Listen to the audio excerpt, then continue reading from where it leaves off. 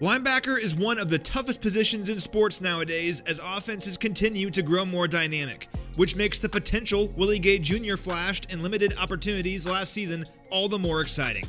CEH with TD1. It's going to be intercepted by L'Jarius Sneed. Mike Dana's going to get his first sack as a Chief.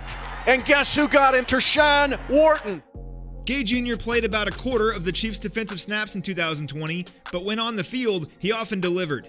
The Mississippi State product finished the year with 3 tackles for loss, a sack, a forced fumble, and 3 passes defensed, routinely showing off his impressive athleticism. He earned an opportunity to play more than 70% of the Chiefs' defensive snaps in Week 16 against Atlanta and put together his top performance of the season, recording 10 tackles, 6 defensive stops, and a forced fumble, all without missing a single tackle. Gay Jr. got hurt the following week and didn't play the rest of the year, but his performance against Atlanta was an exciting reminder of the potential he'll bring into next season.